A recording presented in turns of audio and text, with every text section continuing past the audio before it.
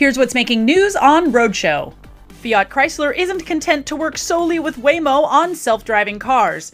The automaker announced that it's joining a group comprised of BMW, Intel, and Mobileye, with the plan to develop and eventually sell a platform for autonomous cars. The hope is to bring this tech to market by 2021, and starting this year, the group will roll out about 40 test cars, eventually expanding to about 100.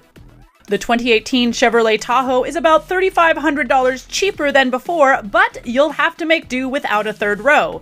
A new custom trim for the Tahoe brings the price down to $44,995, and you do get new wheels and some more chrome trim, but you're left with only 2 rows of seats.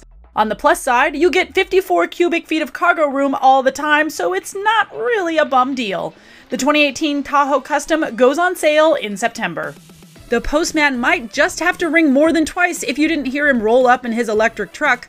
Ford just showed off one of the first transit-based electric delivery vans. It's built for DHL in Germany. The vans have a range between 50 and 124 miles, depending on what battery is in it, and Ford helps to build 2,500 of these vans in total.